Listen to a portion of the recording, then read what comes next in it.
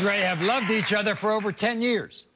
But 3 years ago, their relation changed dramatically when a police officer came to their home to serve Andre with child support papers. And then later on, Andre would have to admit that he had cheated and got another woman pregnant. And since then, Donna says the evidence has been turning up all around her that suggests that Andre is still being unfaithful to her. This is her story. Watch.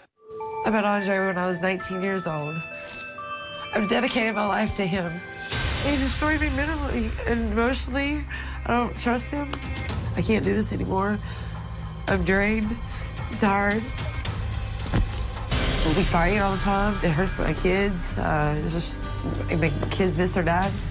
Andre left us for 2 months. No calls, no texts. He abandoned us, didn't care. I've been a damn good woman for 10 years. Been over backwards and catered to him and did everything I could for him.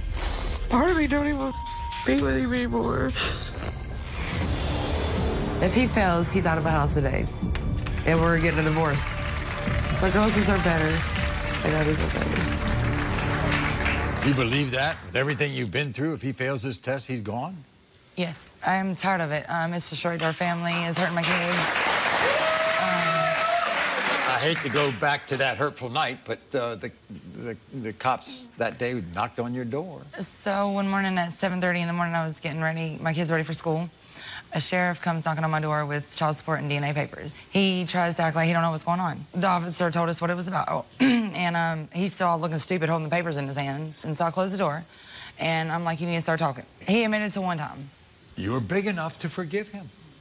You can say yes. Yes, you didn't forget. yes, I went on to marry him.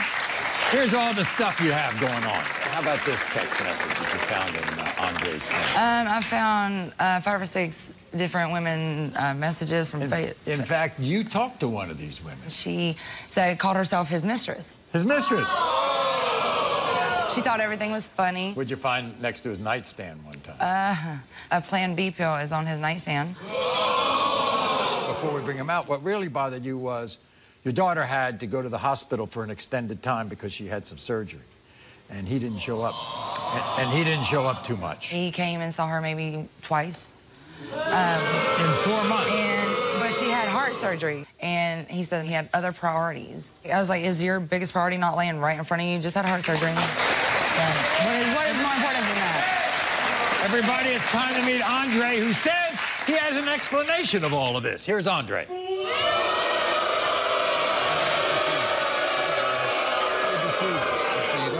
Have a seat right here. Andre, y'all been together a long time. You love her? Very much. But these accusations have to affect you, don't they? It's rough, you know what I mean? I love her with everything inside of me. Right. You know what I mean? And I just want her to know that I'm dedicated to her and only want to be with just her. And so, and yet, when that sheriff knocked on your door with that incident, she forgave you for all of that. She did. She did. It's pretty big of a person. It's huge. It's huge. And for the past... But if you love me, you wouldn't keep lying. Where'd that morning after pill come from on the nightstand? That was my roommate. So I had ended up in jail. And my roommate ended up... Why would your roommate be sleeping in your bed while you're going away? He wasn't sleeping in my bed.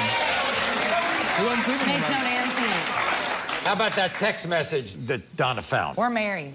That's when she kicked me out back this past... We're still married. You're not single. You told me you didn't want to be with me and kicked me out of the house. And what about when she called that woman, that young woman who said that she was your mistress? I don't have a mistress. No, please do. Have a mistress. No, you had a lot to say every time when I ask about her. So let's hear about it. There's nothing. Nothing ever happened about it. Let's hear about it, because I want to know. I didn't even ask her for the number. The girl gave me her number. Why'd you take it? To be polite, I guess. Why'd you take it? You're married. You were married all during that time. You were married all during that time. Why'd you take it? I told you before, I thought I threw it away months ago. So you wouldn't get caught? So you wouldn't get caught? No, because it never got used, and it wasn't going to get used. How come you couldn't make it to the hospital much when your daughter was having surgery?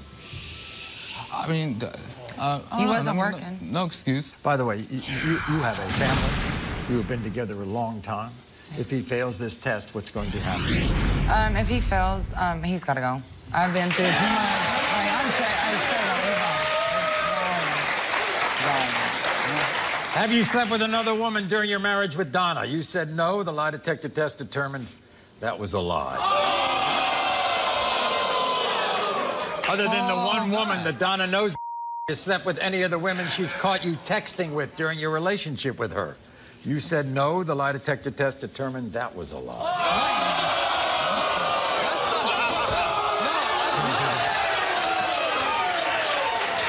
No, During your relationship with Donna, have you ever told her you were at work when you were really sleeping with another woman? You said no. The lie detector test determined that was a lie. Do you want to hear the rest of it or not? Yes. Okay. Well, you got to sit down. When your daughter Gabby was having heart surgery, were you unable to visit because you were sleeping with another woman? You said no. The lie detector test determined that was a lie.